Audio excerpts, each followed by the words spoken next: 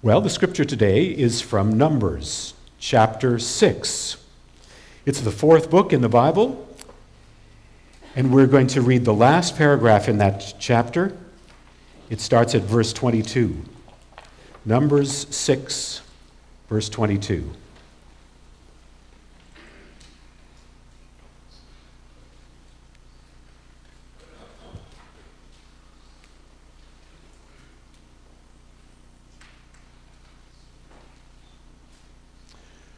The Lord said to Moses, "Tell Aaron and his sons, this is how you are to bless the Israelites. Say to them, the Lord bless you and keep you. The Lord make his face shine on you and be gracious to you. The Lord turn his face toward you and give you peace. So they will put my name on the Israelites, and I will bless them." I was a rookie pastor in rural Saskatchewan, and at the end of the worship service one Sunday, I raised my hand to give a benediction, and just before I had a chance to say a word, a little boy in the back row, standing on the pew between his parents, a little boy in the back row waved back and said, "Bye."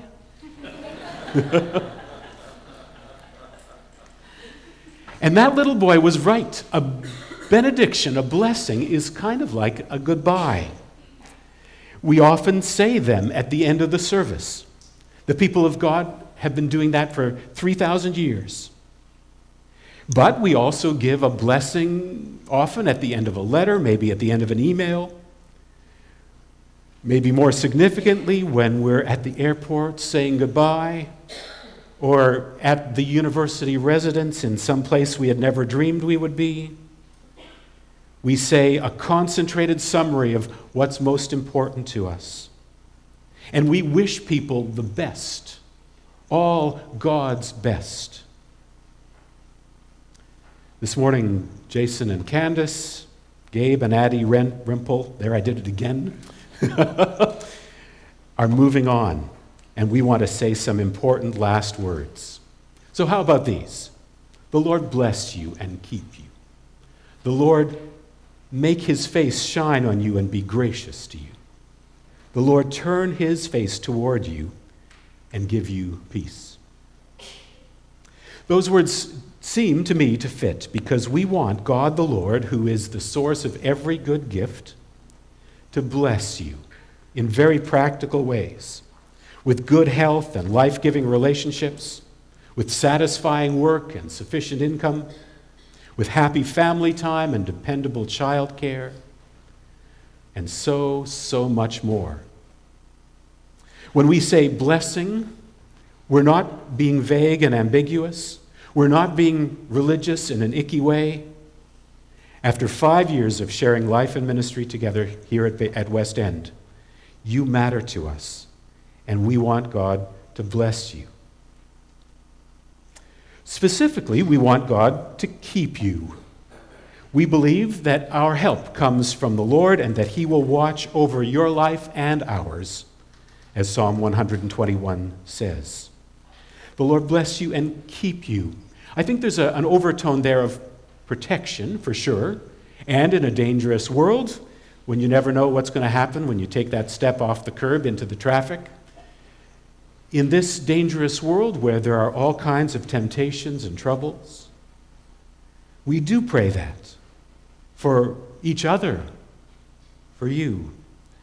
We pray that God would keep you and protect you. We're counting on the fact, as the New Testament says, that Christians are shielded by God's power until our salvation is all worked out. And we'd like the Lord to make his face shine on you. There's a moment just after children disobey or mess up when they look at their parents to read their faces. Is it scowling or angry or even worse? Or is that face perhaps merciful and gracious? And we're asking God to smile on you, to assure you of his love and mercy. Our Lord Jesus Christ is the light of the world, the radiance of God's glory. And if there's one thing Jesus is about, it's to say that God is for us. We believe that God will do that kind of protecting and saving, and because that's what God is in it for. Because God is a God who saves. God is one who holds us fast. God is one who cares for our best interests. God is one who wants to bless us and give us the very best.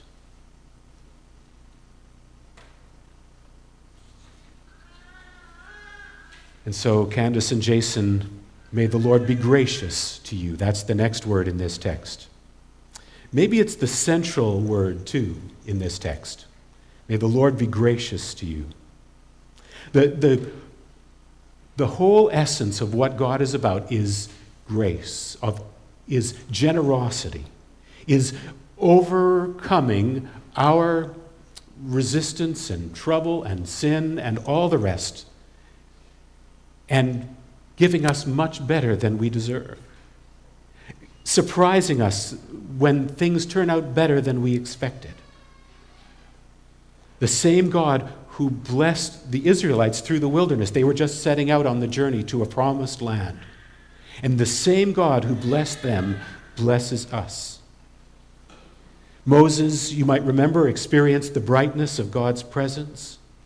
And he reported to the people that the Lord was the compassionate and gracious God, slow to anger and abounding in love. Maybe you remember that situation at the bottom of the mountain where it was all fierce and judgmental. It was awesome and fiery, and everybody shrunk back and didn't want to go near. And God asked Moses to come closer, and courageously he did. And he discovered, as God said, as they met face to face, and Moses' face shone with the brightness of the glory of God, they discovered, as Moses said, as he just came back from the mountain, from that meeting with the Lord, that God was the compassionate and gracious God, slow to anger and abounding in love. And that kind of grace, that kind of overwhelming mercy and generosity, and just fill in the blank with all the specific important things, that kind of graciousness is what we're praying for you, that you'll experience, that God would be gracious to you. And may the Lord turn his face toward you and give you peace. The only bit that's repeated here is about turning his face toward you. That was in the line before. Well, that and the fact that the Lord is mentioned 3 times in each part of this blessing. And I suspect that that's because God wants us to think about that a little more, about how God turns his face toward us. 5 centuries ago, the great English poet John Donne used the same metaphor.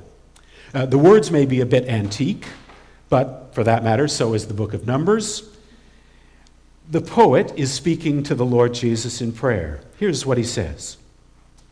Though thou with clouds of anger do disguise thy face, yet through that mask I know those eyes, which though they turn away sometimes, they never will despise.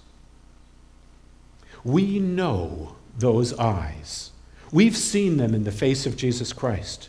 We've believed them for a long time, many of us. And we know that Christ will never despise his little ones who trust in him. We know that God looks on us, that Christ looks on us with a constancy and a faithfulness that will never, never fail. And so the Lord bless you and give you peace, finally. God's wonderful shalom includes lots of things. It's one of the richest, it's probably the basic Old Testament word for God's kindness to us. That's why the New Testament writers often say grace and peace to you from God the Father and our Lord Jesus Christ. Because grace is the word that the New Testament sings so often in relation to Jesus. And peace is the word that the Old Testament uses to summarize the completeness of God's blessings. And God's wonderful peace, his wonderful shalom, includes a variety of things, including the absence of hostilities. That's important. We've paid for that, or we've prayed already for that kind of protection and providence. But that peace goes way beyond that to encompass personal well-being, good health, family harmony, and final salvation. It's about an integrated, whole, full life.